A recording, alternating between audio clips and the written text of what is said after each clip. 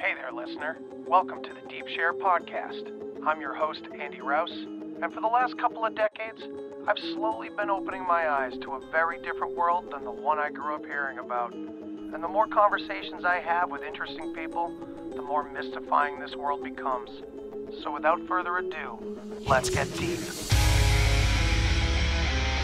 We've got science to celebrate! Demons to smell! Off your butt, Pippi! Come on! There is rebellion in the wind. It will be crushed. Everything I've said is true. It's real. Dinosaur fossils? God put those here to test our faith. That damn lie! I saw him with my own eye! Did IQs just drop sharply while I was away? We did illusions, man! None of it is true! I'm not insane! This is mass madness, you maniacs! In God's name, you people are the real thing! We are the illusion! Beautiful. You really cleaned up the place, too. You know, I try. Just hopped off the piano. This is Narco Longo. This is Danunaki Dan. How's it going, Dan? What's up, Florida man? I'm doing good. I'm recording already, so... Oh, hello. I'll introduce myself, and this is a Swapcast, I guess. It's going to go on everybody's channels. I don't know what the fuck this is. I just got off a 3-hour podcast, so I've been drinking, and I'm high. So welcome. I'm Juan from the Juan on Juan podcast.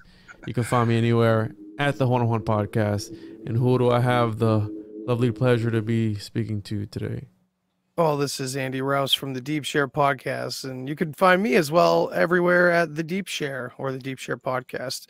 And I too have done about 4 hours of podcasting already since 5 p.m. here on the East Coast. So I'm still rearing to go. This is the one I've been looking forward to the most. So hell yeah. Dan? Danunaki Dan from Rising from the Ashes, and I just got off work an hour ago, so I have not been podcasting, so I'm fresh. And then Dr. Narco Longo, the man of the hour. How's it going? Narco What's Longo. up, Great to meet you, man. Old World Florida on YouTube. The fucking celebrity, dude. This guy's gone viral. He is a disinfo agent, according to some. He's a messiah, according to others. So it's a pleasure to have you. And today we're going to be talking about some Bock Saga, Saxer Saga, and our hidden history, right? Our occulted history.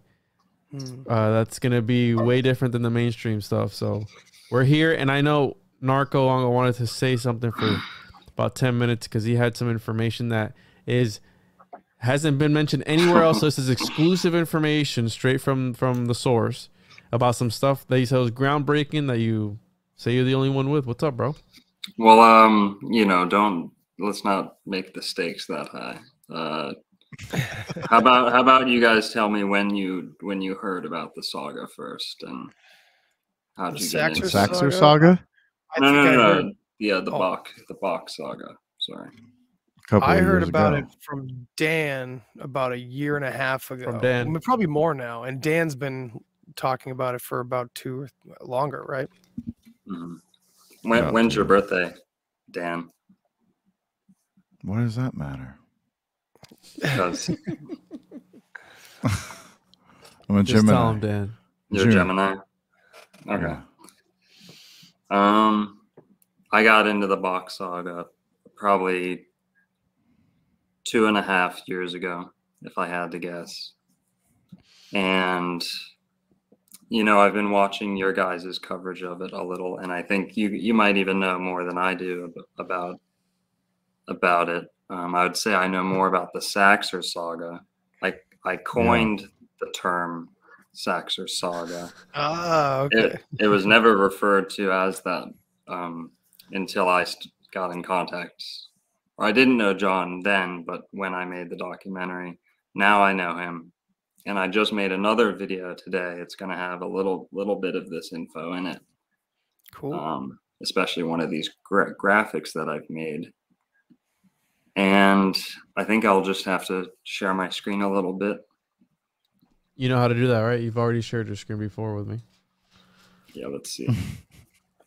So yeah, check out Old World Florida on YouTube. He's got a great fucking channel. Yeah, lots of great He content. goes into. He just released the Saxer. He did an exclusive interview with John Saxer, and he put out a whole documentary. So I'm excited to watch that. And we have him here. Like I said, he's a local celebrity. He's about to start his own cult too, and he's already bought the compound. So nice. We'll be podcasting from there too. Yep. Yeah. Okay, you guys can see my screen? No, you need to share it, and I need to put it up on the screen. You did it last time.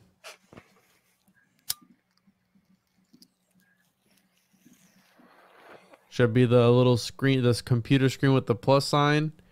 You click that, and then it came up. It should come up, in the waiting room, and I'll bring it up on the screen.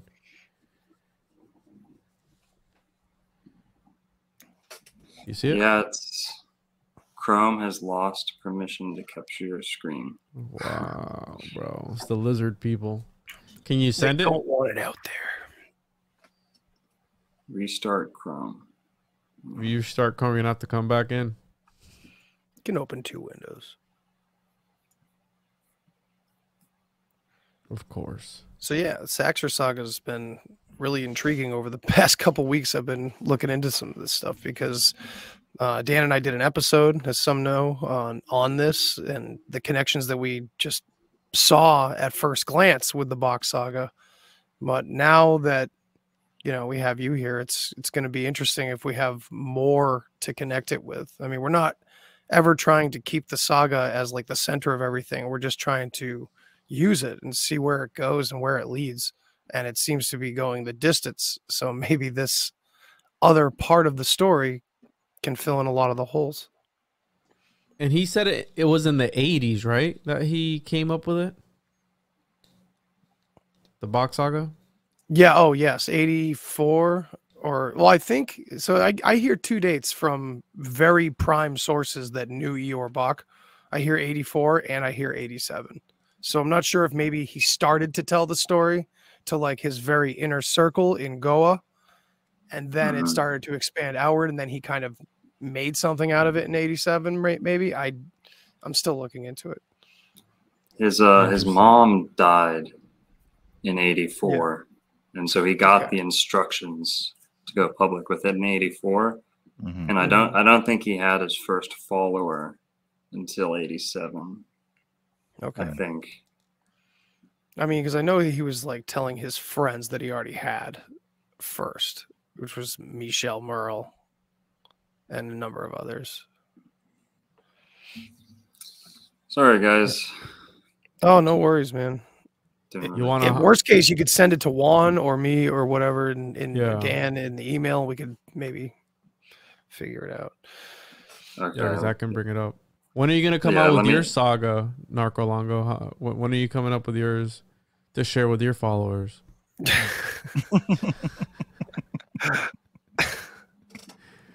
I'll be like the first one. Hang on, I'm too focused. The fucking first follower ever, dude, of the narco native.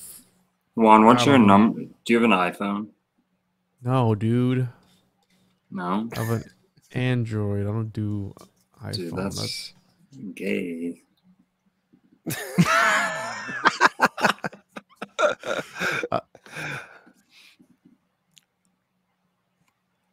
Come on, dude. This guy who has one of the biggest YouTube channels on YouTube, and he can't even share his screen. Yes. Okay. I'm going to email you. What's your email again? The Juan Podcast at gmail.com. And don't send me dick pics, or else I'll release Narco Longo's email and you can send him dick pics.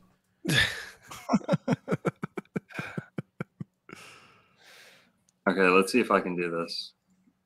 I believe in you, bro. Did you send it? Yeah.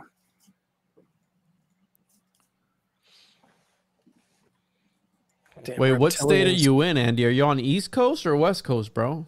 I'm East Coast. What? I thought you were in Arizona for some reason. No, man.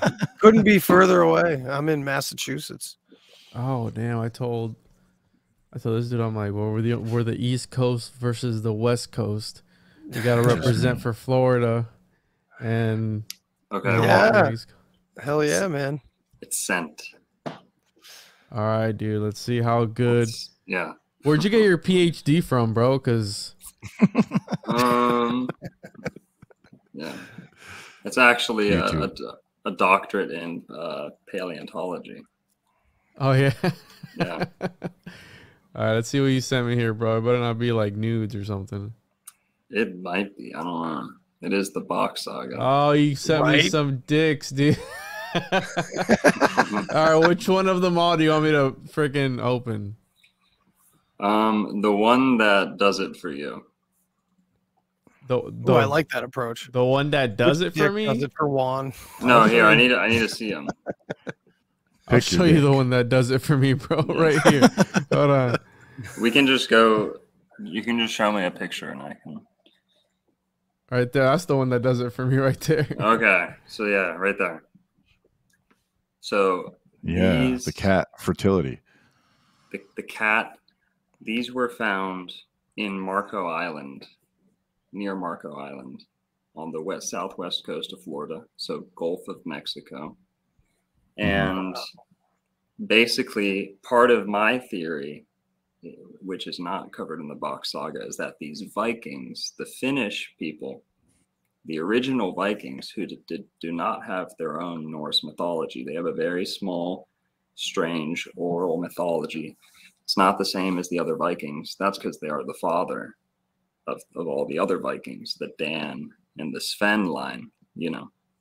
And this would be the original people from the North Pole. So they, the Finnish people, are the Phoenicians. This is what no one wants to admit. They're the only two people that could cross the open ocean in antiquity. And they were both, you know, had the long beards, Bock beards very often, and they had the wizard hats. So these guys had Viking boats, and every Viking boat had at least one cat. Now, the cats from the North Pole are sphinxes. Sorry, the lynxes. And the sphinx in Egypt is not a lion. It's not a lion. It is a bobcat. Lynx. It's a bobcat. It's a lynx. And the American bobcat is virtually identical to the lynx. And we have a shit ton of bobcats down here in Florida. Now that up here too. So bobcats very often will have those 7 toes too, which is kind of the equivalent of these. They're kind of like bobcats are like the Cro-Magnon of cats, if that makes sense. Every other cat in the world is domesticated or feral. The bobcat is the original royal cat from Eden, from the center of the earth, wherever, you know, the North Pole. And those were brought to Egypt, where you have the first domestication of cats. That's not actually true. It's actually Cyprus, where you have the first domestication of cats. And on Cyprus, 7,000 years ago, they have the domestication of cats. Well, that's because it was a Phoenician colony. Cyprus was. Didn't they find? I just watched this fucking cat video on Netflix last night, and they found a burial of a human with a cat that goes back to, I think, around 8,000 BC to 10,000. I can't remember the actual date, but I remember they showed like the later dates after that. It's at least 7,000, and Juan, that's in the photos that I sent you, that burial. So, no, that's the Florida bog people who line up precisely around there. Is there any way to look at just like a menu? Yeah, hold on. View. Sorry. You're doing the best you can, I know. So yeah, I watched this cat video last night, and it was actually pretty interesting about cats. And yeah, some of the stuff that they talked about was the domestication of cats, and I thought it was really interesting because most people don't think about for a long time, it seems like dogs and cats were like, oh, whoa, where'd they come from? Everybody speculates, dogs came from wolves and blah, blah, blah. But cats, nobody really kind of knew exactly where they came from. And I do believe that they said on there that they came from an African bobcat. It was a small, they said they haven't changed their look in over or their DNA hasn't changed in over like 1,000 years or more. And so they're almost identically the same as what they are now. And it's pretty interesting how they got domesticated. They showed pictures of them underneath the chairs in Egypt, and we're talking about how they were a sign of royalty, and they kept them in the houses. And they even speculated, which I thought was really fucking interesting and cool, that the reason why there was a Black Plague was because the church went around and killed off all the cats because they're associated with witches. And since there was no cats left around to kill all the mice and rats, there was a higher infestation from those animals, and it caused the plague to happen. That's pretty wild. Yeah, that's correct for sure. I think you and I covered that on a Deep Chill episode. Did we? So. You brought that up before. That's why there was a cat on every Viking ship going out of the North Pole. Yeah. They had these royal cats to prevent disease, to kill the pests, and in that's fact, what they talked about. Yeah, they talked about they had them on a lot of the ships. Most of the diseases that came from the old world to the new world that killed all the natives, supposedly, not that it happened exactly like that. They actually came from the livestock and the rats brought over from Europe, not the people. Because you didn't have, this is a conspiracy theory in itself. It's always like 50 Europeans could show up to a nation of 2 million and kill 1 million of them with their diseases. But the 50 Europeans they're fine, right? They're okay. So it is because it's a livestock. They're bringing their livestock over. It wipes out their population. If it was the other way, if they brought alpacas back with them, which they may have, but not to the extent. You get the idea. So that cat right there, people say it's a cougar because it might have a long tail going up the spine of its back. You can't see its tail in that picture, but it's clearly some type of domesticated cat. Cougars don't act like that. Domesticated cats act like that. So basically that is evidence of, that alone is evidence of some type of importation of cats, introduction of cats to South Florida, way ahead of schedule, basically, whereas they weren't introduced at that point. And we know that because all of the Maya, the Aztec, all of those kingdoms had no domestic cats. They had a shit ton of like jungle cats, but no domestic cats. When was this found? It was found, I think, like 200 years ago. Oh, jeez. 150 years ago, maybe 1900. I'm not sure, but I think they date it to like 2,000 years ago. Of course, yeah. But anything they date down here in Florida is way off, even way off from how bad dating normally is. And so we could start with the Florida bog people. Yeah. The guy with the red hair. Okay.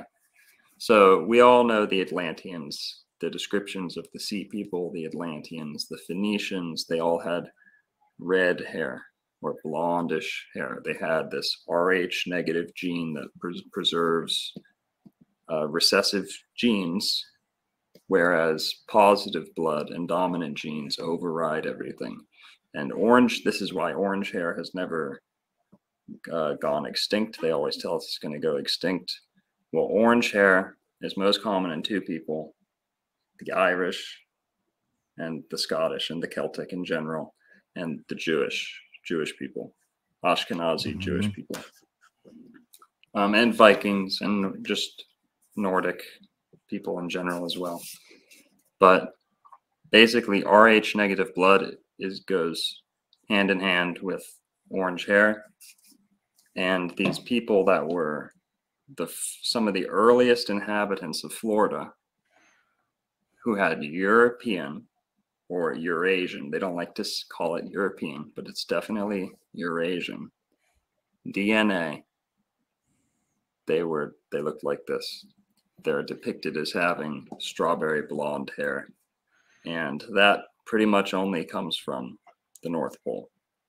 So these earliest inhabitants of Florida, the 7,000-year-old Windover Bog people and Manitowoc Key site bog people, that one was in the ocean. So you know that it's at least 7,000 years old because the Ice Age, the sea levels had to raise for that to be underwater today. So so that's some evidence right there that we had Vikings in Florida. And remember, everyone the church doesn't like is a Viking or a barbarian or a barbar, right. So right there you have European people right around the end of the last Ice Age here in Florida. And when the Europeans got here, the colonial Europeans got here in the 1600s, they even called the Timucua people and some of the people they saw between here and South Carolina, they called Picts, like the Picts, of the north, and they were tattooed. They were tattooed. They had blue tattoos, and here's a big kicker: the blue tattoo ink that so many of these ancients the Mayan used, it comes from one spot primarily. That's Atlanta. the west coast of Florida, which is the blood of the horseshoe crabs that are on the west coast of Florida. So that was a very valuable commodity that was getting transported out of Florida. The Maya were in Florida too, so we'll give them some credit. Yeah. Miami comes from Maya. Mm-hmm. So. Yeah, I mean, have you followed I don't know if it's, solid or not, but the Amaruca idea that America, that's where the name came from instead of Vespucci. Yeah, no. Amerigo Vespucci, I think Columbus was a real person. There's a lot of people that say he wasn't. And if he wasn't, that's okay. The story's still the same. Amerigo Vespucci was probably fake. Yeah, that's what I'm saying. Now, America is more likely to come from, and more likely to come from Amurica, because it is Moors, the land of the Moors. It was Moorish people. These are the Amaru. Amaru means shining serpent. Right. So it's all three. Yeah. It Amaruca, the Mayan, all of it. Yeah, it basically just ties them together. The plumed serpent is Jupiter. Now, I said earlier that the dragon is Neptune. The sea serpent is Neptune. Okay. The thunderbird, the lightning bird, the plumed serpent is Jupiter. He's the eagle. So we were touching on the war of the eagle versus the serpent people. Yeah. And this is the two philosophies on how the controllers decide to steer humanity, where it's the being more transparent with the occult and pagan mysteries and sex and drugs and stuff like that, being more open with it. That's the Neptune side. Neptune is the god of Sankey. The planet of the subconscious, the unconscious, these are the more symbolic minded rulers. And then you have the eagle cult, the eagle faction, and those are typically the war powers, like Nazi Germany, Rome. So So do you think the Maya were like a hybrid of both the eagle and the serpent cults? And that's why they're the plume serpents, because they're like a combination of the eagle and the serpent. I know that in Florida they had a high reverence for Jupiter, because we have St. Petersburg, and Peter is Jupiter. So St. Petersburg is Jupiter. That's St. Peter. St. Peter is Jupiter in the sky. It's the first pope after Jesus, and Jesus is also Zeus. So it's Jupiter is Zeus. Same guy. So Peter is Jupiter. Then we have Jupiter, Florida. We also have Neptune, Florida, which is Neptune Beach. And there's also Venus, Florida, because Florida's ruled by Pisces. We went into that in the last Venus, podcast. Florida, really? Yeah, it's a gay town. You would know, right? Right. Yeah. I did my thesis. You did it I there? knew I'm pretty sure I've seen you on Grindr before. No. Oh, don't spread that fake news, bro. His enemies are looking for any dirt they can dig up on this man. This man is a wanted felon on YouTube. He puts out diss tracks, so check that out. So let's take a look at another photo. Yep. Yes. I wanted to bring up, did you guys see the torso of an Irishman that they found recently? No. A bog body? No. I'm not sure if I can bring this up on. No. Is this going to be a meme? No, it's not a meme.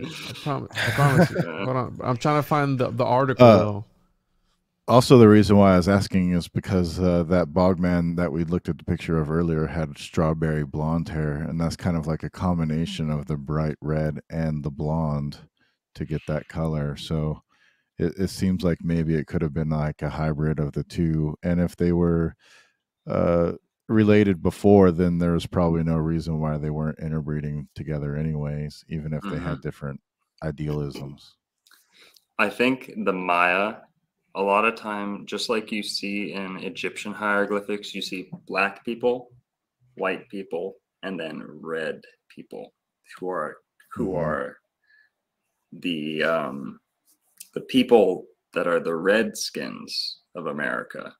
Redskin is not Native American. They're a little red, but they're not that red to be considered redskin. It's the Vikings who came out of the North Pole 10,000 years ago that had zero sun protection, zero resistance to the sun. So they needed to coat themselves in red ochre when they were especially coming down to Florida, where it was very hot. So, and we have red ochre burials in Florida too. And the bog burials are those you would expect to see in North Germany, Denmark area, and southern Scandinavia. Bog. So check this out. This is I thought this was recent, but it was in 2003. But I saw an article on my phone that was like, "Oh, look, recently found." But this guy stood 6'6". Yes. So they're really tall, and allegedly, where did they find him? This was on Krogan Hill, north of Daigini. It's somewhere over there in yeah. So the Irish, like if you know, who's that Irish fighter, the really tall one? Conor McGregor? He's not tall. I don't watch Tyson Fury. Oh, Tyson Fury, yeah. He's like what, 6'10", 6'8"? He's tall. Hey. Yeah. Okay, so the Irish, one segment of the Irish people that are descended from the Sven line are tall as shit. And the Vikings, the Sven line, are all super, super tall. The Dan line didn't get as much of those tall genetics. The Dan line was more corrupted. If you know the Bock Saga, they're the war people. And the Sven line is more of the serpent people, the Neptunians, that are more interested in the occult rites and bringing them to the public and not hiding it all for themselves. So these are the Irish, the Welsh, the Scottish, the people that were subjugated by the Germans. I'm German and I'm Irish, so I don't have a bias against either. But you're Mayan. Yeah. So to tie it back in, the Maya, I think they were dark skinned, to be honest, because of the way that their heads and faces are shaped. And you have the Olmec, not very far, who are definitely like Polynesian people. And so yeah, it's really weird that they literally look not from that area. They look very very Asian, right? Like friggin', it's wild. Yeah. So here, sorry. The Native Americans are from Asia. Right. They are, most of the northern Native Americans are not Native Americans as far as if we go back very far. The Plains Indians and like the Native Americans we think of when we think of Indian on TV, like cowboys versus Indians, those natives are Mongolian hordes. That's why they were they have Asian DNA. They did come across the Bering Strait, but they were literally like Genghis Khan type peoples. And I think the horse has always been in America, just like I think the camel was always in Australia. Australia has the most camels in the world today. Oh wow! But didn't they populate? Yeah, didn't they populate Australia with a bunch of crazy animals? That's what they say. But I also that think sounds like a psyop anyway. I think that the trees are even, they lie about the trees here. So I think that they'd lie about anything. So let's look at another. Which picture? The Gulf Stream. That's another good connection to make. So in the Bock Saga, you have basically the whole theory basically hinges on the fact that there was this Gulf Stream that kept the Baltic Sea alive, the port of Helsinki or whatever they call it, the Gulf of Finland. The Gulf of Finland. Yeah. So the Gulf of Finland was kept warm, and it was thawed out through the Ice Age by this water that comes. Where does it come from? It comes from Florida.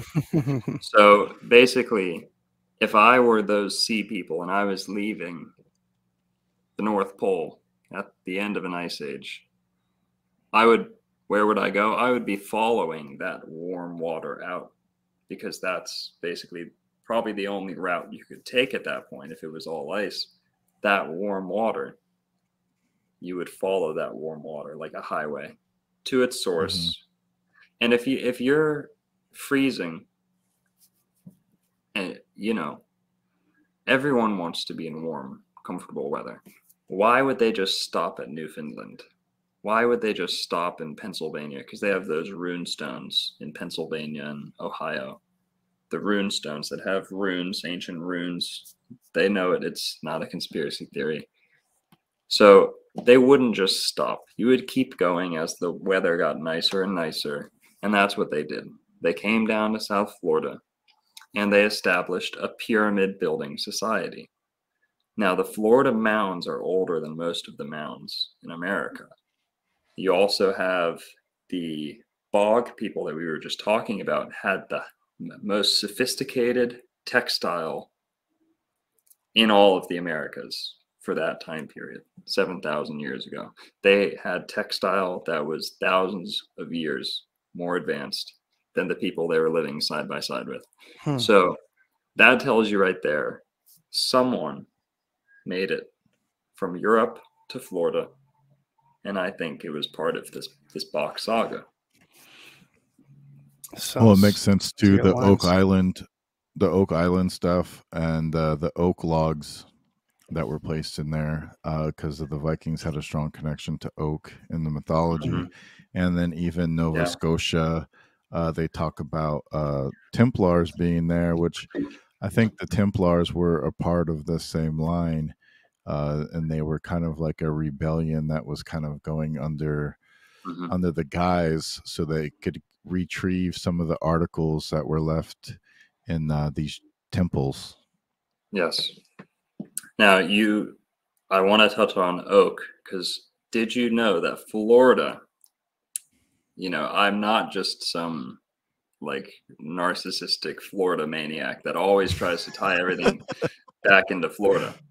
But this is true. Florida has the oldest oak trees. Sorry, I shouldn't have said it like that. Florida has older oak trees than anywhere in Europe.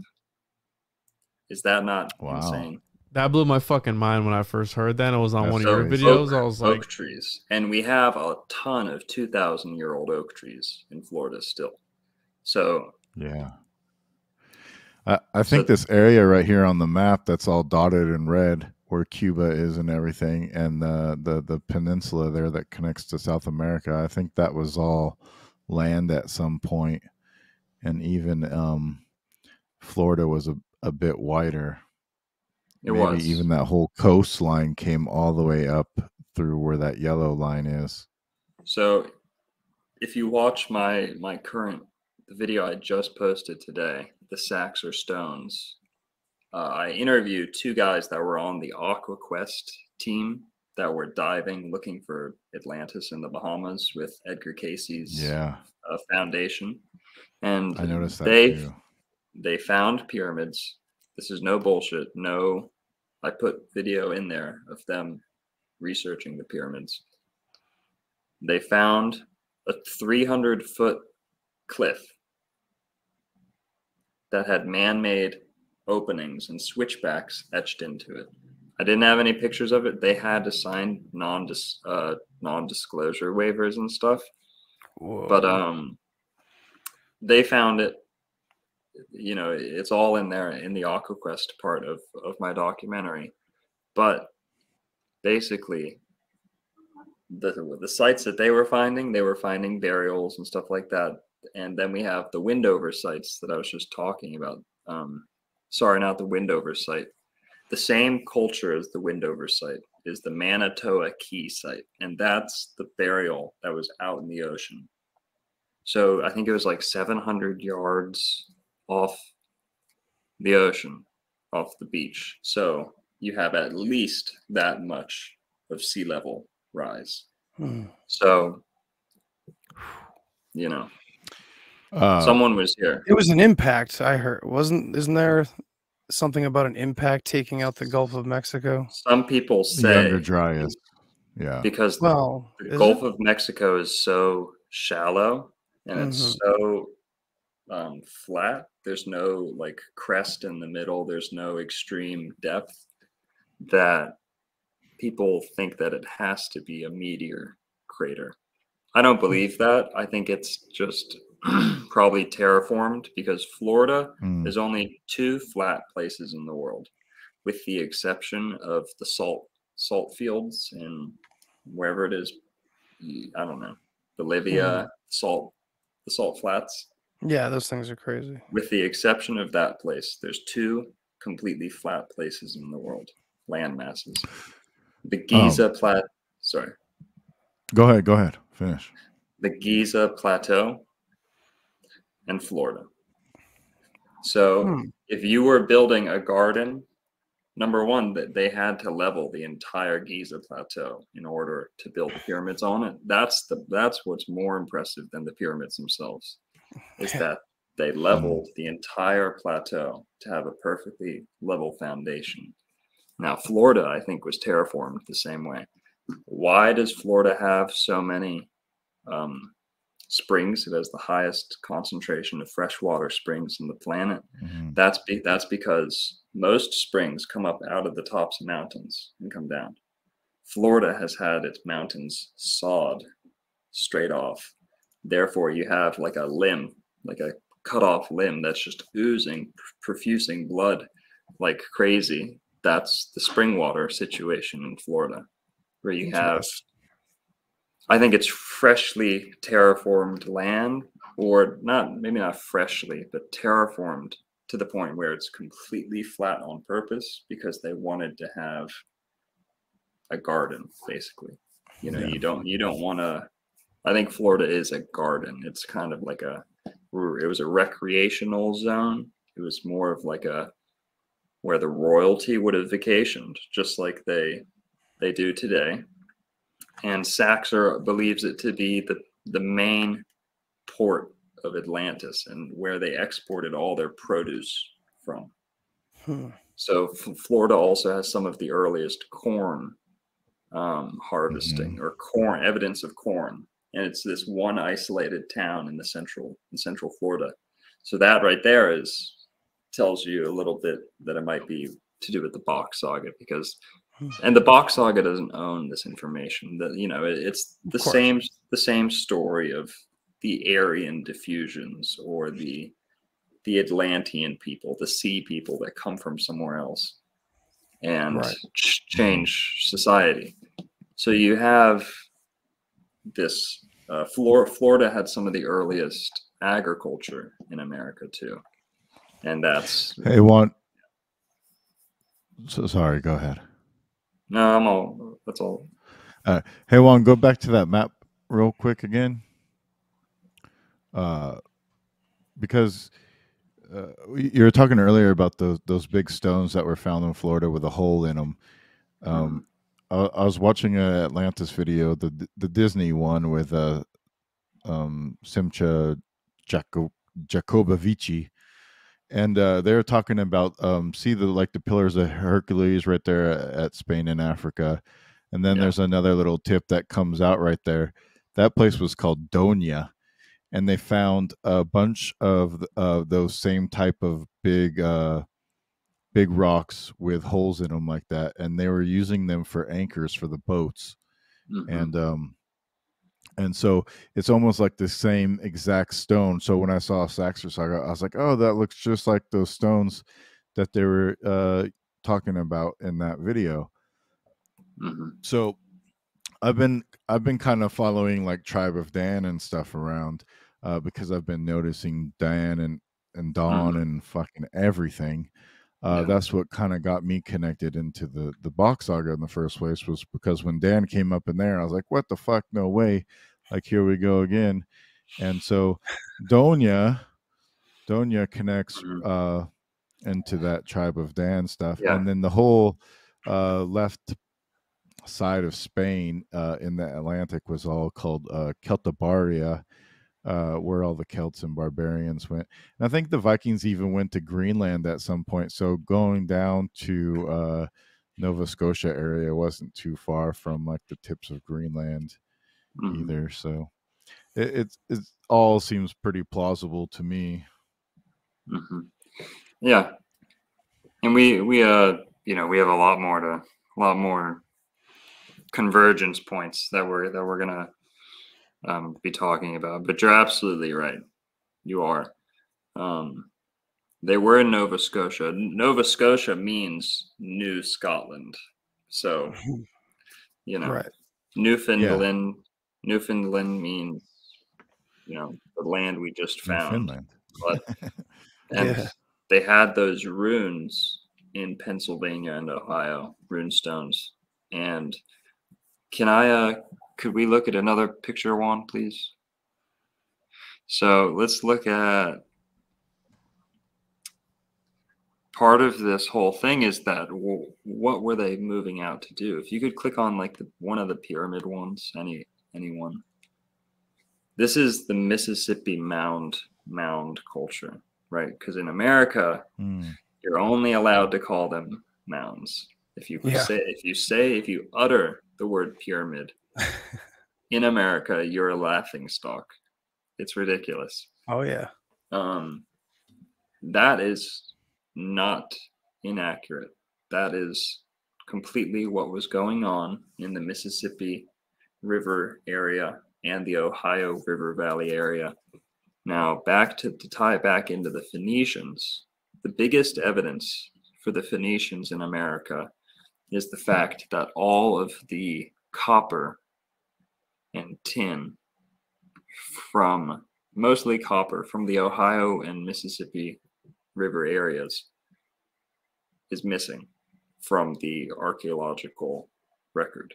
They don't have they know that there were these ancient copper mines. There was a ton of them, but all the copper is missing. They don't have all the copper artifacts.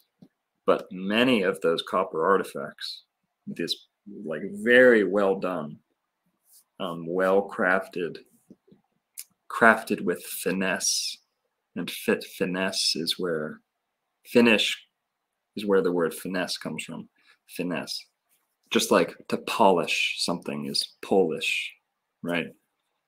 And there's a couple others, but this craftsmanship, and you have the Clovis head spear technology, bifacial tool technology in Florida very, very long ago. But this pyramid culture was almost identical in many ways to the Maya culture, as far as how they orientated their pyramids. They copied the same Maya layout, basically. And we also have mammiform tetrapod pottery in Florida, which only comes from the Maya, or mostly comes from the Maya. Mm-hmm. So the Maya were definitely contacted by these Atlantean, 12 tribes, the 10 tribes, the 10 brothers, whatever story you want to look at it from, that went out from the center of the earth and went to the capital cities of the ringlands. And I believe Florida, if not just the whole Caribbean area, to be one of these hubs where they went. And I think that it was a primary hub. I do believe, I agree with John Saxer that it was the belly button of the planet.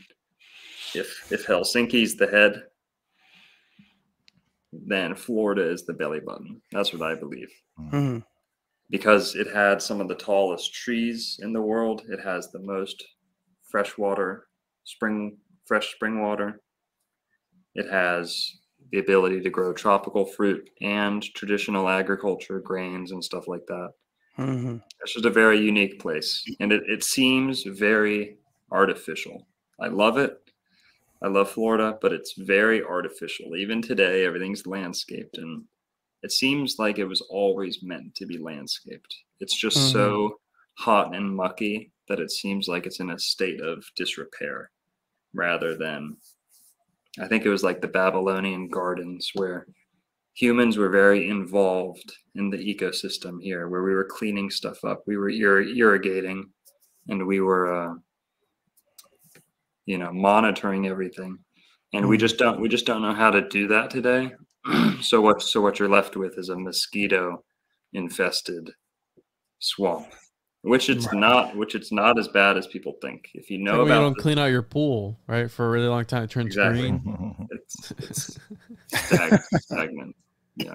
Yeah. I wanted to ask a question about this picture, because it looks like the sides of pyramids there, on the sides of them, they're actually growing crops or something, or it looks like some type of green, like sod. I guess the sod you get here in Florida, bro. Yeah, Florida's the biggest producer of sod. It's so fertile. The ground is so fertile here. They don't know what it is because the soil quality is actually pretty low. But you can grow anything you want here. It does have very rich soil as well, but so it's like a botanical garden, right? It's like what they did with the rainforest, right? It's like an out of control botanical garden. They're like, hey, nobody can ever live here. Nobody could ever live here. And they're tearing it down. They're coming across entire complexes. Oh, what did that mean? Oh, that there was people there? But you just said that nobody could ever survive there. So they're finding these, it's like an out of control botanical garden. That's wild. Like you said, you quoted, I think you said it, that one of the first expeditioners went through Florida and said humans can't live here. Like only God. It's God's country. Only God can live here because it's so. But whatever. Wild. Let's move on. If you want to I click wanted on to say something about the naval too, because I kind of disagree with what you said, and somewhat, but not really. But the whole naval idea, there's like these naval civilizations all over the place. I think Petra is another naval place. When we talked to Michelle Merle, I asked him what Nephilim means because there's Nephilim and Nephilim, and he said Nephil means naval. So I think that maybe Nephilim is these different naval homes where they all went to. So you said that they're there for the gods. So possibly this is where the gods resided in these different naval homes in these different places all over the planet that were the center of these other ringlands. Mm-hmm. That's kind of how I see. You're right. You did mention in the Mediterranean, or right outside of the Mediterranean, they found some stone anchors. Now they find a lot of stone anchors in the Mediterranean, and they find some out in like the Polynesian Sea, Indonesia area. What makes Florida significant in that, what makes them distinct, is that their anchors are, until we see otherwise, are the largest and the oldest in the world. Now that would indicate that you had the most source original well-trained people that knew how to make boats that would be large enough to need anchors that big. So you also have the most canoes in the world here in Florida, and they find those, they pick those out all the time. So I think so much wonderful stuff happened in the Mediterranean, and I don't want to take away or claim any other country's significance, but I do think that as far as naval history, here on the west coast of Florida, you have the most ballast stones that large ships like that would have needed, and you have the most stone anchors, and they're the largest. Unless I see somewhere else, as far as John and I know, and we've looked really hard, they are the largest in the world.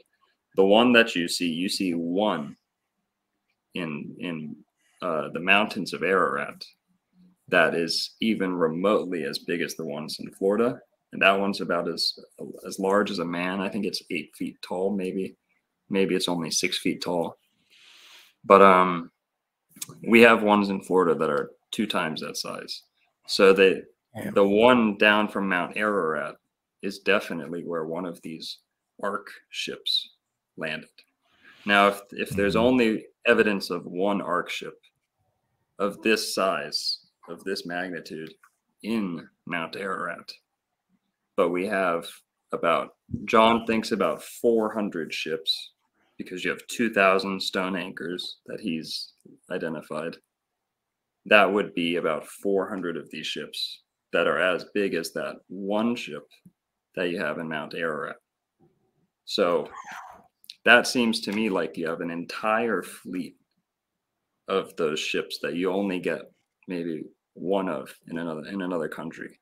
That kind of indicates to me that ship in Turkey, very probably, if it didn't come from the North Pole, which it probably did come from the North Pole, but Florida was the primary port, because Tampa is a navy. Exactly. Tampa is a natural harbor, and it has a external harbor. You have the east coast of Florida. In Plato's description of Atlantis, there's 2 things that really give it away as being Florida. You have I think he says 1,100 mile canal. I don't know if at 1.1 something. I don't know if it's 11,000 miles long or 1.1 thousand. Oh, 1.1 thousand canal and seawall that surrounded the outward coast of Atlantis. Florida is the only landmass in the world that has a thin stripped seawall that goes all the way around it. That's the intercoastal of Florida. And the intercoastal used to be freshwater at one point. They added all these inlets, so now it's salty. It used to be much more fresh. So that is your inland river that surrounds the 11,000 miles of coastline, or 1.1 thousand miles of coastline. So that seems like Florida. And then Plato talks about the alternating zones of land and sea. Now that would be the east coast of Florida is the external harbor and the external bay, so to speak. The west coast of Florida is the inland sea. The surf is always much more calm there. It's like crystal. And this is the Crystal Sea that Plato said was on the inland Gulf of Atlantis. So, I don't want to pit my Atlantis against the Bock Saga's Atlantis. I think they are Atlantic, and that's all it was. If I can just bring this idea up, Sure. I've been saying for a while now that at one point this phonetic idea of Altlantis, as in all land is ice, was probably true, but then that word, I mean, I see a big game of telephone as part of this situation in history. Not all of it is like controlled and hidden. It feels like this moved from a statement to the name of a place. Like this was at once this phonetic name, Altlantis, but eventually became Atlantis. So the Atlantis that we hear about from Solon, perhaps he is talking about the people of Florida or something like that. Long, long, long before that, we have this Altlantis, Does that jive? Yeah. Yes, I agree with you. And I've always said it's the duty of every group, culture, person, family to make a claim that they are the first, they are the original, they are the source. That's the first step to pride and, being proud of your lineage. And we should all be searching for those connections in our own culture, our own state. And so basically, Sorry. Yeah, that's okay. I had a question for you, because the western side of America was known as Aztlan, and very similar to Atlantis. Why do you think that part of America was considered Atlantis also? It was Atlantis. In my documentary, the whole continent? The whole continent was the greater Atlantis Major, because it's the Atlantic landmass that only the Phoenicians and the Vikings knew it was here. The Greeks and Romans never left the Pillars of Hercules because they did not have the knowledge of the stars. The Phoenicians had the knowledge of the stars. Now, the Phoenicians are not the original people either. The Finnish people are. The Phoenicians are one of their colonies. And that's the colony that contended with the Greeks and the Romans, who are the Jupiterian races that worship Jupiter. And that's okay. There's nothing wrong with Jupiter. He's the best planet. But the Phoenicians and the sea people, they revered Neptune and Poseidon because they didn't have any land power. The Scythians, who are the Scottish, the Scuti, they're also the Swedish, the Sven line, the Scythians, are the cavalry. They were the cavalry, and the Phoenicians were the navy. And these were some of the first people to smoke weed, by the way. They introduced weed to the ancient Americas, and they're the ones that brought cocaine and tobacco from South America to the mummies, who did smoke tobacco and did use cocaine. That's not a conspiracy theory. Right. You can look it up in your little MSNBC Fauci bot, standardized search engine, and there is cocaine and tobacco from the Americas in Egypt. So someone went across. It was probably the Phoenicians. The Phoenicians became the Moors, and we have all this Moorish history in Florida too. So the Phoenicians were here too. It may have just been the Phoenicians, but somebody had a shit ton of boats lined up on the west coast of Florida that all dropped their anchors in groups, in clumps of 10, 20, sometimes 100, all in a small little area. They're all in my documentary, not all of them, but the ones that we could see. And, I always think to myself, or say to myself, the truth is where they don't let you talk about it. It's the stuff you're not allowed to look about. It's the stuff they don't give any recognition to, and they don't talk about anything in reference to these Florida anchors. They're given zero attention. There's a couple plaques on some of them when you go up to them, but there's no mainstream information whatsoever. So that tells me they're very hush-hush about this, and I think I know why. What do they call them? Do they call them anything in particular? Yeah, they call them Indian rocks. Because the Indians had a reverence for these stones, especially the one that has the Adam and Eve face on it that John first saw, that got him started on this journey. Basically, they have a Atlas, and Atlas is Atlantis. He's the godfather of Atlantis. They have an Atlas and a Hesperus, or an Adam and an Eve. Adam comes from Atlas. Adam was punished with the Adam's apple shoved down his throat by God. God, he fucked up, and God took the apple and shoved it down Adam's throat. So then we have Adam's apple. Well, Atlas is man. Adam is just man. Atlas is just man. God put the world on man's shoulders. So man, as a gender, has to bear the weight of the world on his shoulders. Women bear the weight of the world in their hips. The feminine, that's where girls have their power in their hip power. But that's why Atlas was cursed to hold the world on his shoulders. If you look at men, they're top heavy. They're shoulder guys. You look at women, they're bottom heavy. So I don't know why I was talking about that, but no, I like the connections.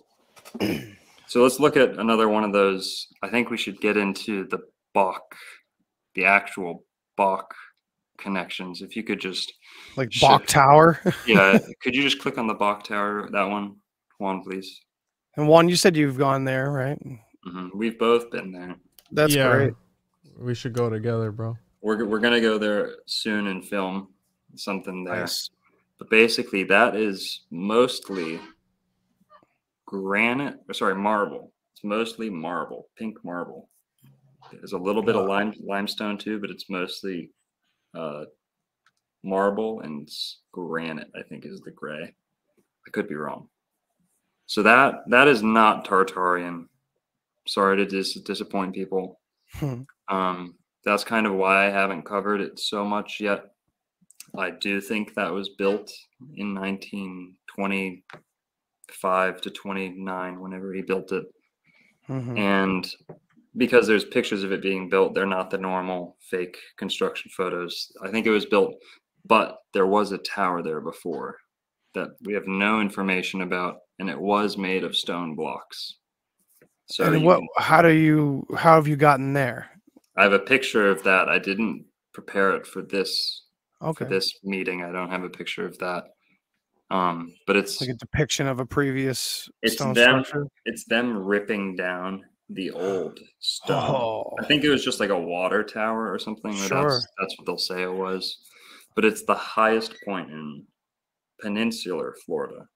And I think at the time he thought it was the highest point in Florida. He was told it was the highest point in Florida, so he bought it and built. I think it's actually the second highest point in Florida now. I could be wrong.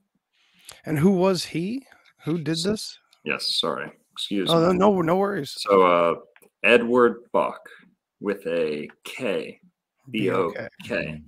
He is Dutch. Now, I know in my gut they're related because I know how families work, and to be that close back then, they are related. And they're also related to the Bach, like Johann Sebastian Bach with a CH. And we know, we were wondering that as well. Yes, they have some of that royal blood in them too. Bach was a genius. His kids were all geniuses, and you know, they have finesse. If you have some of this old Finnish blood, the elven blood. Yeah. This is where Finnish, I don't know if you guys watched my Hell on Earth, my own? No, I can't wait. So it's about this stuff. It's my first video that did really well was actually about the Bock Saga. Oh, great. Wow. It's funny too, because like I have scoured the internet. I mean, and maybe you're just that shadow banned or something. Disinfo, not shadow banned. But the Bock Saga, basically, I forget why I was bringing that up. But sorry, no, it's okay. So here we have the Bock Tower. It is huge. It's unlike anything else in Florida. This was built for a purpose. This was not just some retired guy that wanted to build a cute little garden for his friends and community. That's what we're told. Edward Bock is considered one of the most influential men. Yeah, thank you. That's a good picture to rest on for a little. So that's the tower from afar. And he basically set out to build a Garden of Eden. And he tried to design his garden like the Garden of Eden. He had a tower. I don't think there was a tower in Eden, but he built that tower. And that little picture you see right there, that hammered etching into metal, I think it's copper or bronze, I don't know. But that picture is basically Eden. That is, he has all of the images of Genesis, the scenes of Genesis, printed onto the tower. So he's either obsessed with the Garden of Eden or he's trying to tell people it's the Garden of Eden. And this is only 60 miles from Tampa Bay. So you could drive there in an hour from where John is talking about a lot of his stuff going on with the Garden of Eden. Then you have E.E. Calloway, the Christian pastor and writer, or I think it said he's a lawyer. He wrote a book about Bristol, Florida, near Tallahassee being the Garden of Eden, because it's where Noah built his ark. So you have all the ark stones in Florida, which are definitely anchors of ancient giant stones. Some people say they're balloon anchors, like more stones to moor, because if you're mooring something, you're anchoring it. That it's a mooring stone for airships. That's not a bad theory, but I think they were underwater. There's a lot of evidence of them being underwater. So you have the most ark stones, ark anchors, and then you have the gopher wood that only grows in this one area of Florida on the west coast. That was almost definitely the wood that Noah built the ark out of. And that was the basis for this other guy's story. Saxer has nothing to do with that guy. His own independent research, his own findings, and had no knowledge of that guy until I asked him about E.E. Calloway. He didn't know. Or he saw it in the video I made. But blah, blah, blah. So you have two different people arriving at the same.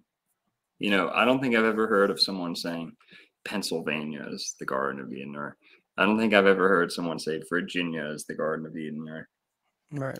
But basically, Jackson, Missouri. Really? Oh, really? Right. That's a weird one. I've never heard of that. I want to point out the guy that did this engraving, Samuel Yellen. He was a master, an American master blacksmith and metal designer, and he went to this right here. I saw. Oh, nice. Yellen received awards from Art Institute of Chicago, the American Institute of Architects, the Architectural League of New York, and the Bock Civic Award from the city of Philadelphia. Oh, wow. In 1925, the Bock Civic Award. And obviously he did these are all his works. Nice. And he did the Bock Singing Tower in Lake Wales. And he did a whole bunch of other stuff. But he's a interesting cat. Buck. Mm-hmm. So if we look at, and I think you said it, Andy, earlier, like Bog Saga. Yeah. Like the bog people. Mm-hmm. That's a good connection to. It could be Bog phonetic. Saga. Everything's phonetics. Everything's. It's weird. Yeah, and you can ask, like you've been saying, like you can go on your MSNBC or whatever and look up, real etymologists, and they'll tell you the same, that it comes from phonetics first. Mm-hmm. Yeah. We'll get into some more etymology at the end if you remind me. But Bock Tower right here. Basically, it has Eden on it. Yeah, that's my whole thing. Florida's the Garden of Eden. You don't really have to believe that or not. But what is very important, can you go to the one that shows the picture of, can you scroll down a little? I think there's more than that. That's all I got, dude. That's all you got? Mm-hmm. Oh, shit. Okay, let me send you one. It's probably there's two without. Yeah, something here. Okay, yeah, they were in my iCloud, so they didn't pop over to you. Let me see here. But yeah, interesting bog because it's like swampy or watery area. And berg or borg, borg is like castle, and berg is like something that sticks up, or like a burr, like a thorn on a rose. Burr. A spur. Yeah. Right. So Good that's connection. why like St. Petersburg is like something that sticks up from the ground. Right. There are no bergs. So why is there a berg in Florida? Because berg can mean mountain. It can also mean like a city. It can also just be a stone. So it might be a symbolic stone. But here, I'm going to send you. And this is, what material is this door? This door is wild. It looks gold. Looks like gold, yeah. It's called bronze rapouse. Rapouse. Whoa, How do you say that? I forget. But I'm here. Yeah, I'm gonna take some super close-up photos when you go there again, man. yeah. I'm about to jump on the little. I'm gonna jump over the moat and go into the little island because the tower itself is all like there's a moat around it, so you. Shit! You can't really see that. Wow. You can't. Yeah, so you can't see it in the pictures, but look at this. This water's a moat, and it's a koi pond. So I'd have to literally jump. I mean, I'll take the risk. I'll jump on. Take a few close-up pictures and then just get kicked out. Just ride a koi fish. So they don't let you get up to the tower. You can't go inside of that or anything. The only reason I have that, illustration is because I have the book that was written by Edward Bok. We sell it in the store. So I took that picture right there. Could the tower be? Well, no, because this is Eden. But look at the moat. I was kind of wondering if maybe I've often wondered if a lot of these kind of things poking out of the ground, these constructions are somehow reminiscent of that magnetic mountain idea in the north with like Hyperborea. It is. This would be. It's like phallic a lot of times too, but I don't know. It's double meaning. So you're right. Helsinki is the center. I've always agreed with that. Although I always will agree with that. Helsinki, hell, was the center point, the north point. Right. And all the other ringlands were to pay homage to the Allfather's land, right? Or something like that. That's according to Bock Saga as well. So I think Florida probably would have been one of the first ringlands, capital cities that they checked in on very, very, very early on after the Ice Age. And that's what it looks like, because the burials, they always date the agriculture, the burials, and the domesticated animals, all to that 10 and 7,000 years ago timeline. So the connection from this Florida area to Helsinki would almost make more sense talking about the first period in the Bock Saga as Paradiset, like paradise time, where all these ringlands were totally connected and all that. Not physically, not geographically, but, you know, seafaring, everyone was together under this one system. After the Ice Age, it's interesting because of how long this process would have taken to reestablish everything. And maybe to what you're saying, I don't know that the saga, the Bock Saga, talks about Helsinki thriving again. Do they thrive again after the Ice Age? I don't remember that, Dan. Do you? Well, I don't know if it... Sorry. Well, I was thinking that maybe, if not, then maybe Florida or this area, this more southern, away from the ice area, as far south as they could get, was maybe their next, you know, prime spot, Allfather area. I don't know. But Dan, do you remember, like, after everything, after the Ice Age ended, did they return there and use it as Udenma once again? I think it was established again after that, but it wasn't for a long period of time. Yeah. So in the meantime, I do recall, I think that they said that they did let some people were able to go outside of the wall, but it was very few. Yeah, they had to get permission to leave from the ice wall. They were able to go out before the ice wall came down. Okay. Go ahead. Yeah. They had 2 breakaway. Those are like the Dan and the Sven, the 2 breakaway who didn't want to sit around during the Atlantis period, because the 10 brothers went out and established the 10 tropical kingdoms. But then you had the leftovers, and you know, these weren't the same people before the flood. So I think they were expecting this hierarchy to like hold up forever. Right. I don't think they understand, and I'm not trying to like patronize them, but I don't think they understood the astrological ages, if that makes sense. Eeyore Bock and his family, would probably be a good time to talk about that. Eeyore Bock and his family, I believe, originate from the age of Capricorn. So we're in the age of Aquarius now. The next age, 2,000 years from now, is going to be Capricorn. So that would mean Bock family, if I had to guess, a lot of these events they're describing was 22,000 years ago. Now, you can throw that timeline right out the window. It doesn't really matter.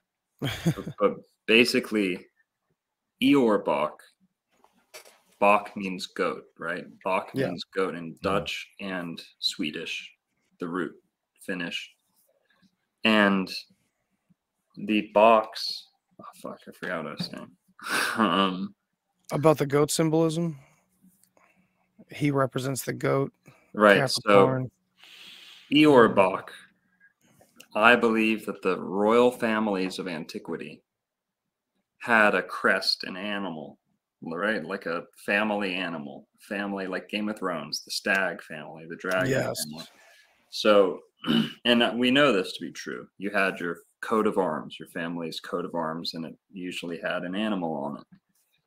So the animals you used to, and my evidence for this is that in the Bock Saga, he talks about how all the boys were born on the spring equinox, how they would plan the births so that all the boys would be born at the same time. And learning astrology before that, I heard Santos Bonacci say 5 years ago that the ancient Babylonians and the Sumerian armies and stuff would have their men born in Aries to be the best fighters, the best soldiers. And their archers were Sagittariuses and so on. And the women would be born in May to be the most fertile. Now, when you look at Eeyore Bock, we know that he was born out of compulsion, where it was like, he needs to get born right now, right? And the guy basically had sex with his daughter in order to make that happen. It was the only choice. Now, Eeyore Bock is a Capricorn. His father, Knut Victor Bockstrom, was also a Capricorn. So that tells me right there that family bears their children in the sign of Capricorn. If you know your astrology, Capricorn is the timekeeper, because Capricorn, the goat, is ruled by Saturn. Saturn is the god of time, chronos, chronology. So they are the timekeepers at the center of the earth who keep all the history alive, and they had all the timelines. If you go to South America, who is the Saturnian race, because there's 5 planets, 2 luminaries, that gives you 7 planets, but the 5 planets, right? Because the sun and the moon don't count. Those 5 planets produced the 10 tropical races. You have 2 African races, you have 2 Asian races, you have 2 American races, right? So those planetary correspondences are there. And when he talks about the Dan and the Sven, if you know your astrology, the eagle people, the Jupiter people, and the dragon serpent people, who are the Neptunians, the Poseidons, the people that worship the subconscious, the unconscious mind. And they tend to forego military strength and kind of just dolly and just dilly-dolly and just play around in the gardens and take drugs. And the high priests. Kind of, yeah. It could have, right, you're right. It could have been 2 different castes that got pitted against each other when it's supposed to be like this. It got turned like that, maybe. So now you have St. Patrick kicking out the serpents, all the snakes, from Ireland, and that is the story of the Dan line, because Patrick is my middle name's Patrick. Narco Patrick Longo, yeah. And Patrick is the Irish Peter. Potterick, like Harry Potter with his lightning bolt on his 3rd eye chakra for Thursday. It was Thor's day. Wow. So that's the Thor chakra, the third eye.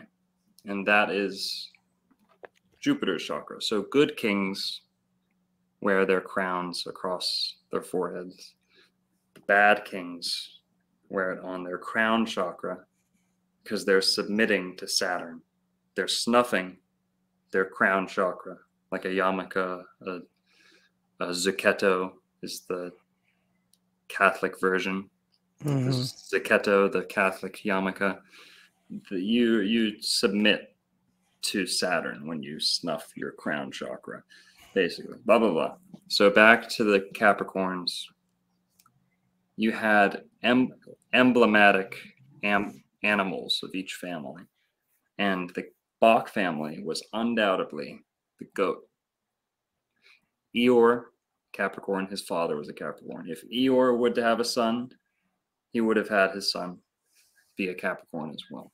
And I can't find a date for Victor, Knut Victor's father, But if I had to guess, he was a Capricorn as well, because it said right there in the saga, thousands of years ago, they made sure everyone was born at the same time.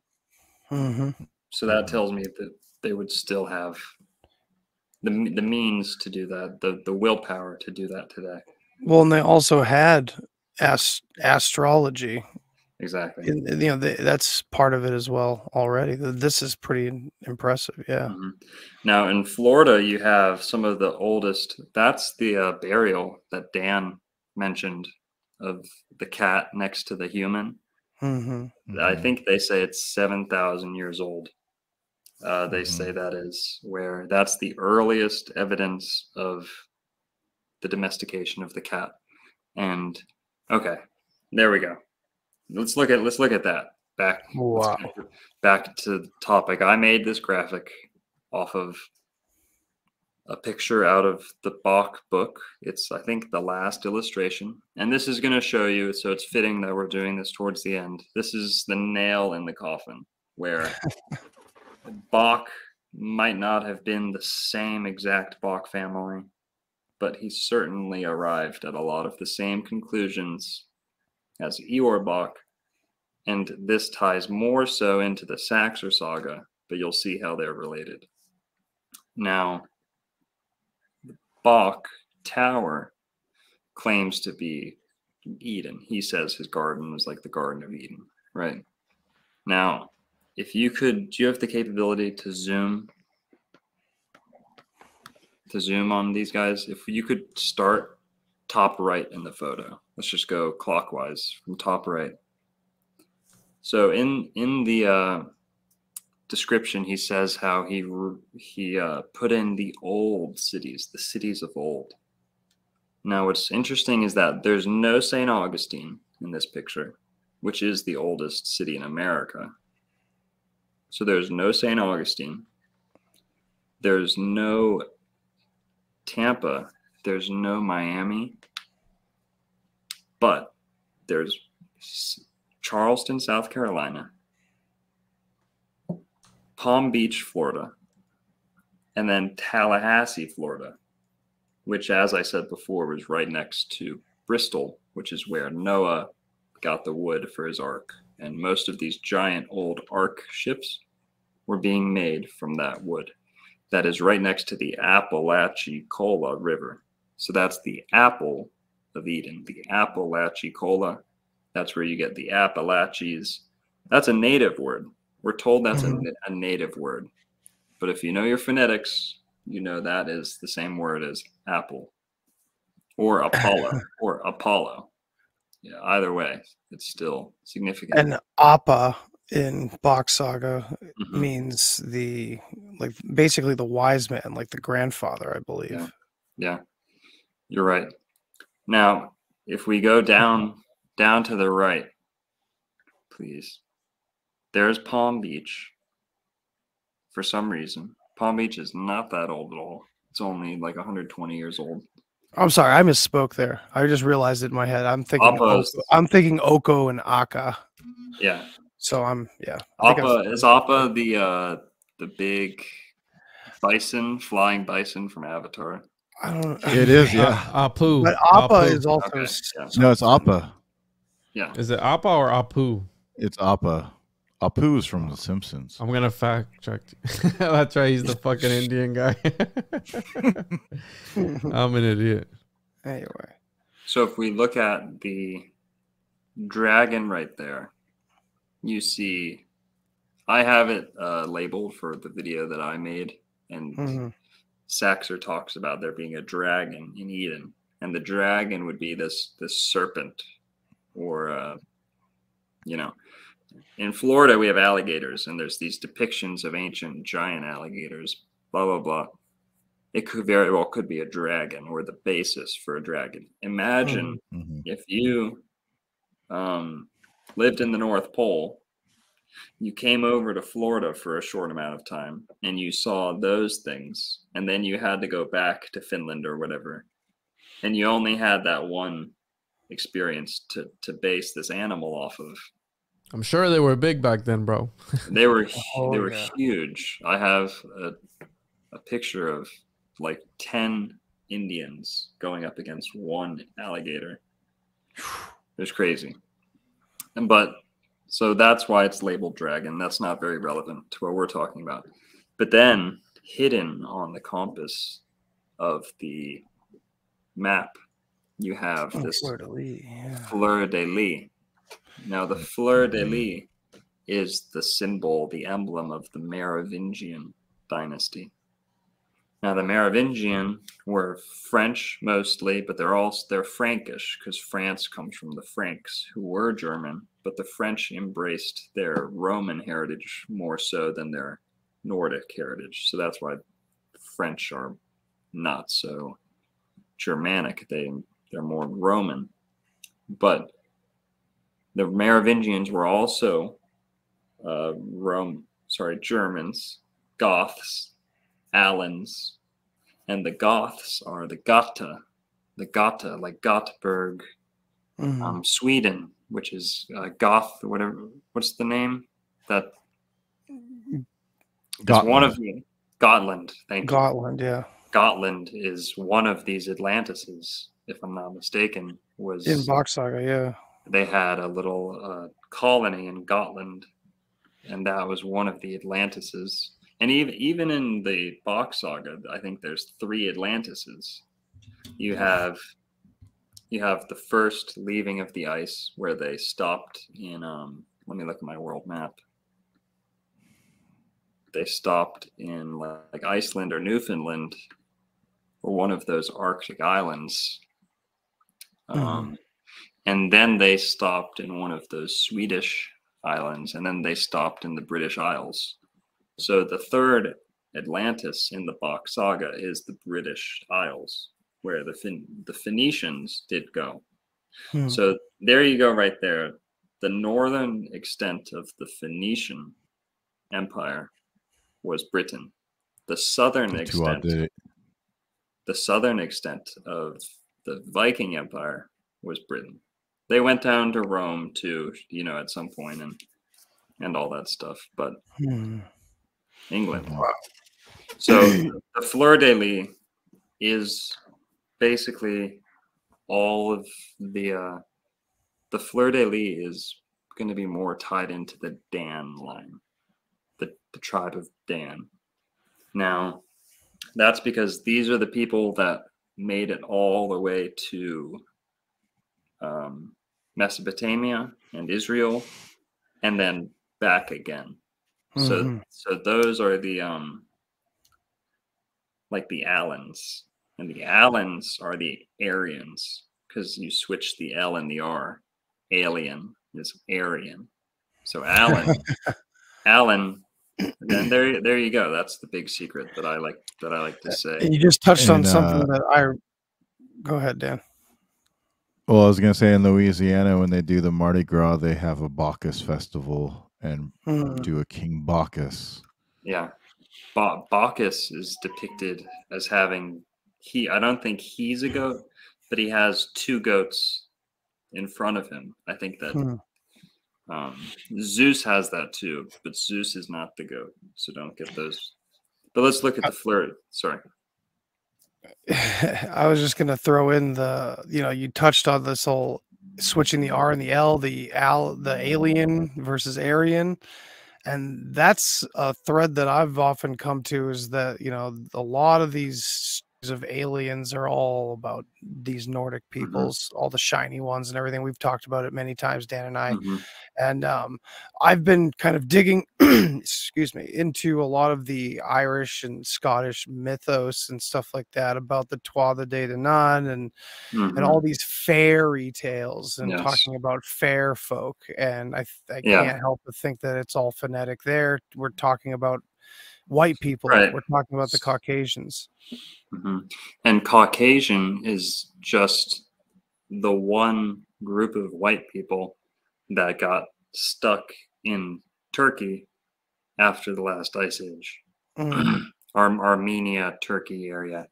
So that's where Caucasian comes from. But the alien Aryan, to me, that is the most important key to the whole conspiracy truth realm. Yeah.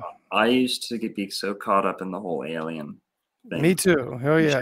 John is a big believer in aliens, and I love John, and I agree with everything he says. I think we just have a different set of terminology, vocabulary to describe the same events. I'm an astrologer, so I always defer to the astrology. Yeah. Well, John, he was one of the original ancient alien people. He knew Zechariah Stitchin personally back in the 80s and 70s, and he knew Eric von Donigan. He actually debated Eric von Donigan at one of the first ancient alien conferences. He was debating a panel of three other people on whether or not there was a capstone to the pyramid. So interesting. He was arguing in favor of a capstone, and I think the other people were arguing against there ever being a capstone. Blah, blah, blah. His mother was part of the Ancient Astronaut Society. Well, that's interesting because, I mean, we even in the conspiracy-minded community have, Admiral Richard Byrd's quote-unquote journal that I believe his entire family denies is even in existence. But it plays into that, especially if it's fake, it plays into this idea that for whatever reason, they're handing us a story about Aryans underground that were super tall, that had white hair, blonde hair, and were it's this inner earth thing, center of the earth, exactly. It's very interesting that that story is handed to us, and every conspiracy person and TV show owned by networks is talking about that story. So it's very weird.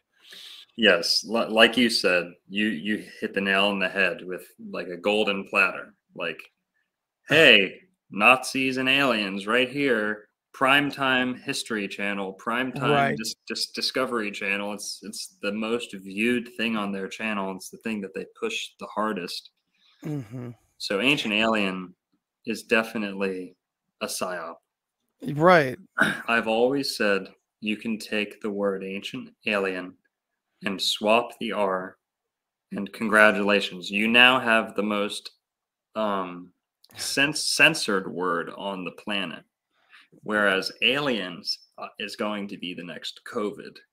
Absolutely. They're preparing us for the aliens, but alien is Aryan, and all these ancient sites were created by Aryans, not because it's the German Nazi party. It's because the Japanese are Aryan. The Persians are Aryan. So the cradle of civilization, Persia. Japan, who had some of the most refined ancient culture, and they have the Ainu, who founded their upper class, and the Ainu of Japan are the Anunnaki. Yeah. And the Anunnaki are the reptiles. They're the samurai. The why they're depicted as lizards sometimes is because you had primitive people encountering people that probably had full suits of armor. So they would call them dragons or lizards or stuff like that. So you have the samurai of Japan, and then you have the Sarmatians of Poland. And those guys wore armor, and they were a sword warrior class, a warrior society. And they are the same as the samurai. Wow. And basically, at the end of World War I, or maybe it was a Russian Civil War or Russian Sino-Russian War, I don't know. At the end of one of these wars, they had a Polish saberman, a Sarmatian, go one-on-one with a samurai. One-on-one with a samurai. And the Polish guy won and killed the samurai in a single swoop. So it's the same culture. You had the Sarmatians, and they were like the Hun, these Eurasian steppe travelers. That was the cavalry. of the Finnish or Phoenician navy. And the Phoenician or the Venetian or the Von, the Vonner people, like Finland is Vinland. Yeah. And Venice and Sven is the Von, the Venice people, the Phoenicians. They're the sea power people who have the sea power, and they're supposed to be a mercantile class.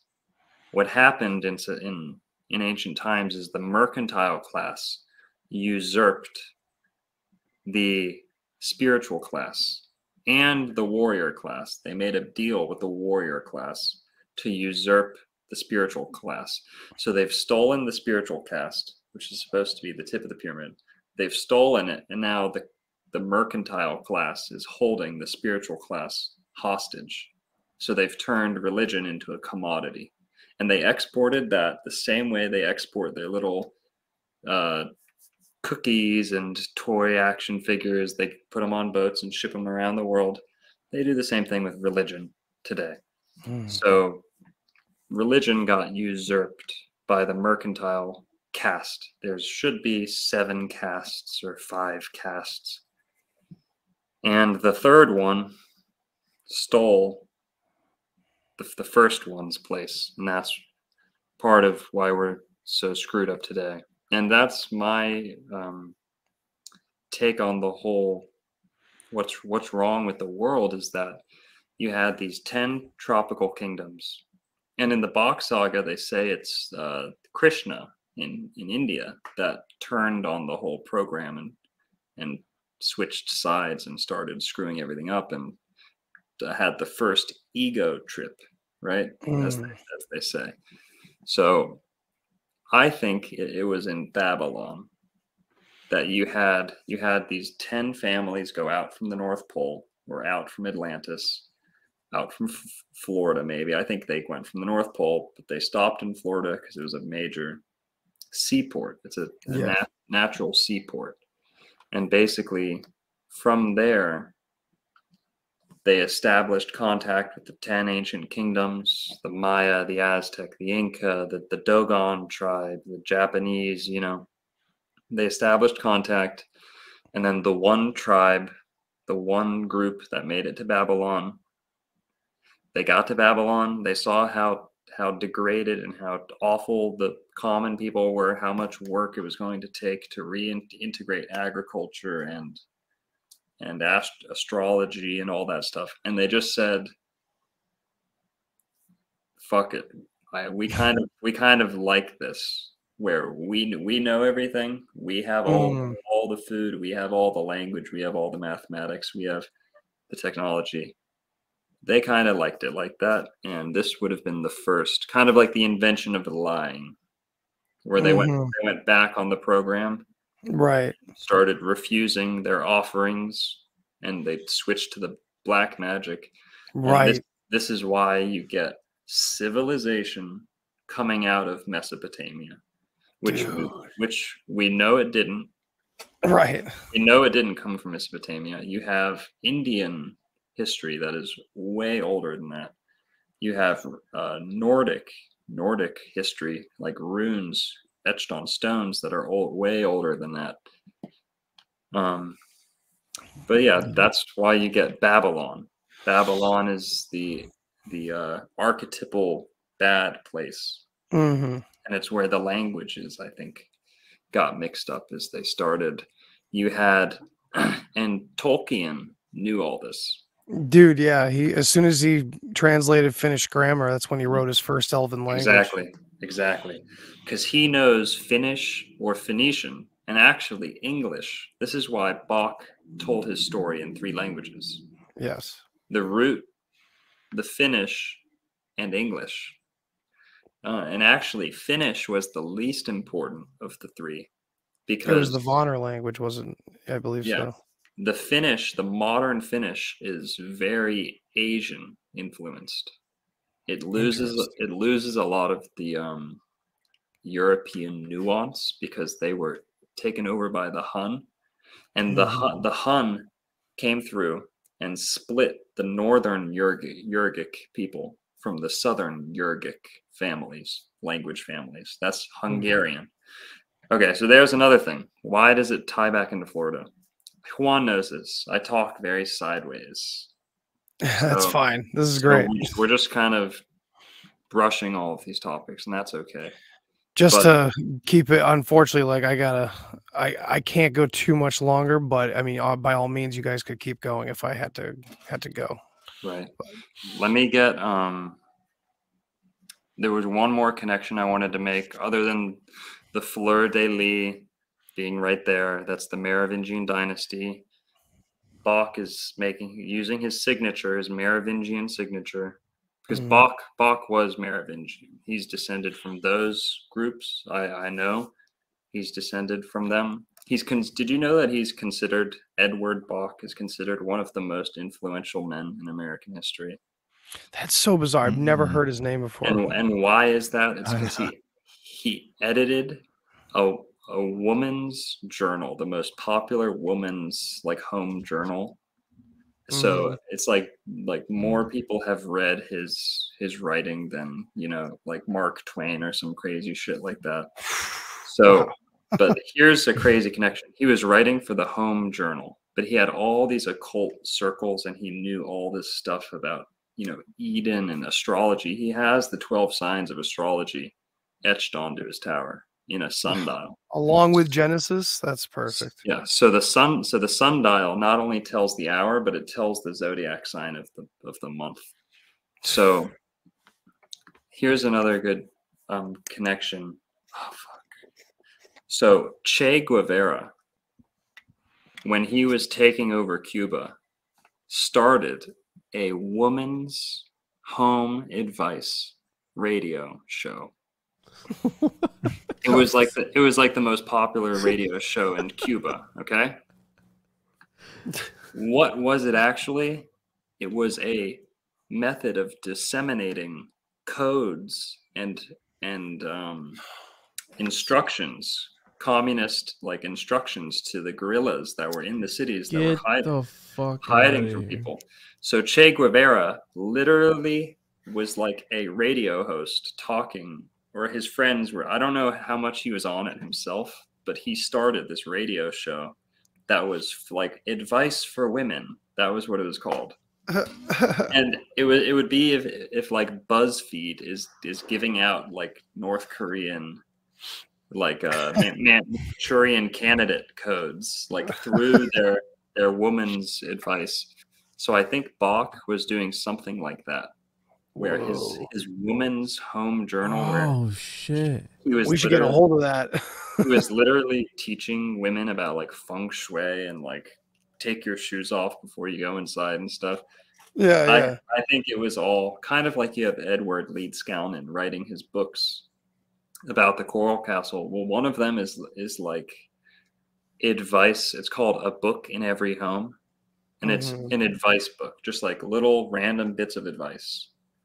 People have spent hundreds of hours poring over that and are positive it's a code manual. Cool. So and he built the Coral Castle. Well, Edward Bock built the Bock Tower for no reason, literally no reason whatsoever. And apparently all he did was he was the editor of some newspapers and magazines and stuff like that. I think he was a bit more interesting of a character than that. Now, the last connection I have, I really hope I sent you. He was an alchemist. Do you see a picture about Lake Worth? So here's the final connection. Which one? Lake Worth. Oh, no, it's Lake Wales. Oh, gosh. Okay, hang on. It's in my screenshots. Just email it to me. But this is really fucking fascinating, dude. The last connection, which I can tell you offhand, but I want to show you proof. I don't want you to just take it from me. Is the fact that here we go. Okay, email incoming, Juan. Oh, dude, You've read about this guy? I was literally reading a freaking book today, and then we're talking about this dude. The Dragon King. Oh, who, the Merovingian guy? No, Von Drakenberg. Von Drakenberg. Yeah, he was friends with Tracy Twyman. He's a Merovingian. Yeah. And the dude was like poor. It wasn't that one. But that guy explains about how the Merovingian line goes back to a lot of the biblical characters. But I think you should have just gotten the last one I sent.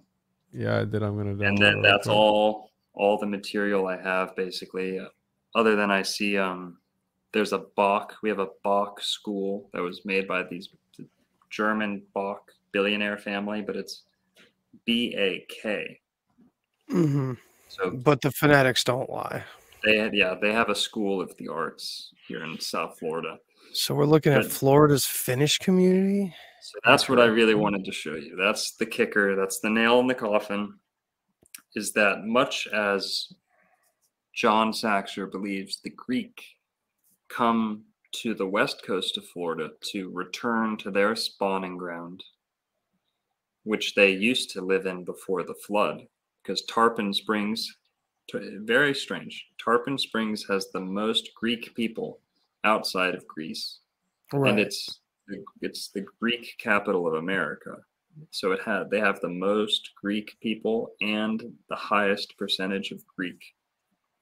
You get the idea. It's the most Greek city in America. Now, Lake Worth, the city that I'm in as we speak, Lake Worth, Florida, it is Palm Beach. Palm Beach is separated from the mainland by Lake Worth. So Lake Worth is the lake that separates Palm Beach from West Palm Beach. I'm in Lake Worth right now. Lake Worth is, as it says right there, the Finnish capital of the world outside of Finland. Whoa. So the Finnish people, after World War II, came here by the thousands. And at one point in time, it had the most Finnish people in the world outside of Finland. And so today, I think it's somewhere in Europe has like the most Finns outside of Finland, but still Lake Worth has the most Finnish. It's the most Finnish city in America. And it says right there, another one that I had that I didn't send you. Boca Raton. That's where I was born. Is Boca Raton. Bock. Oh yes. Yeah. Raton. Yeah. Wow. I never thought about those, but I mean, you never know. It may be that's the problem with symbolism and etymology. It's like it could be, but it may be off. Mm-hmm. So that Lake Worth, Lantana, and Lantana, I believe, comes from Atlantis. Mm-hmm. The Lantana was a tribe, I believe, a Lantana tribe down here. But yeah, there you go. So the Finnish people have probably been here before, in my opinion, and return to this point like salmon returning to their spawning ground subconsciously. The Finnish people came here to kind of check out their colony, see where their ancestors were, and they don't even know it. And we also have a lot of Hungarian people here, and Hungarians are the closest people to the Finnish linguistically. And the only reason they're separated today is Finland's up here, Hungary's down here. The Hun came through and chopped their culture in half, pretty much. Right. So the owner of the store that my brother and I run right now, he was Hungarian. He's still alive. He's Hungarian, and he moved here down to South Florida too. So it's not just the Finnish people. He moved to Lake Worth too. And if you walk down Lake Worth, there's Finnish stores, Finnish this, Finnish that. So wow, that's incredible. This has really tied a lot of things together. I looked up the story. I looked up Boca Raton. It says the city's name comes from Boca de Ratones, a Spanish term meaning rat's mouth. Mm-hmm. Yeah, that appeared on early maps and referred to hidden sharp points and rocks that nod or fretted ships' cables. Mm-hmm. Wow. Well, yeah. So you're right. Yeah, that we were taught that growing up in school. It's actually, if you know Spanish, it's actually the mouth of the mouse, because raton means mouse, and the word for rat is different, if I'm not mistaken. Rata. Yeah. Rata. So it's Like the mouth rat. of the mouse. Yeah. Interesting. Dr. Narco Longo. I wonder what the mouse. Come on, is the mouse a constellation or anything? No, but the craziest thing about Florida, if I had to say it in 10 seconds, is the whole state is ruled by the sign of Pisces. Pisces is ruled by 3 planets: Jupiter, Neptune, and Venus. You would have to be astrologer. You'd have to be an astrologer to know. Florida has 3 cities named after planets: Jupiter, Neptune, and Venus. So the ancient people back then knew it because they made all of their temple and mound and pyramid arrangements. They plotted them to the constellation Pisces. Pisces comes from Poseidon, because Pisces is the fish. It's the sea serpent, the whale, the sea monster. They're the last sign of the zodiac. Aries is the first. Blah blah blah. Yeah. But Dr. This was great, man. Strikes again. One more thing. So, narco, nar. I'm a nar, right? I like to think. I like to think that I'm holding up my end of being a nar, like the narrator. In the what's the longo, bro? What's so long? Is that a dick joke when you did that? Narco Longo? We are talking box. No, that was my government, my shill. They gave me a name of shill names to choose from, and I chose Narco Longo. Fucking disinfo agent. Well, there you go. Hey Juan, I heard your other episode with what's her name, Carla, and Slip Dissonant. And there's a lot of connections there to this too. The 10 kingdoms and the three crowns. That has to do with the 3 northern, 3 Caucasian races. Yeah, and then the 10 tropical kingdoms. Interesting. Or the Moorish kingdoms. This is nuts, man. We're broadening this. We're like ripping open lost and stolen history now, rather than just peeking through the curtains. It feels like. Yeah, you're not peeping. Maybe I'm being too poetic about it, but that's what it feels like. Well, you can find me at the Hold On Podcast, and you guys can play your you stuff. can find me at the Deep Share on all the socials. Hit me up, contact at thedeepshare.com. It was really nice to meet you, man. From the ashes. Rising from the ashes. Check it out. Awesome. Yeah, thanks, guys. It was nice meeting you two. You two as well. Y'all have each other's info. You guys can hit each other up, and we got to do this again. Yeah, it should be fun to pick each other's brains more. Thanks, Juan. Yeah, Juan. Yeah, thank you, Juan. Appreciate it. Juan. I'll send all of you the file. So please do. Yeah, for sure. All right. Take care, everybody. Have a good night, guys. Later. Thanks for listening to this episode of the Deep Share Podcast. If you want to hear more, then hit that subscribe button. Follow me on all the social places. And remember, think for yourself, but don't always believe what you think. Till next time. Human sacrifice, dogs and cats living together, vegetarian. Enough, I get the point. You have meddled with the primal forces of nature. And you will What do we know? What do we know? If I know what we know, then I can tell you what we know, and if someone else knows, okay? I mean...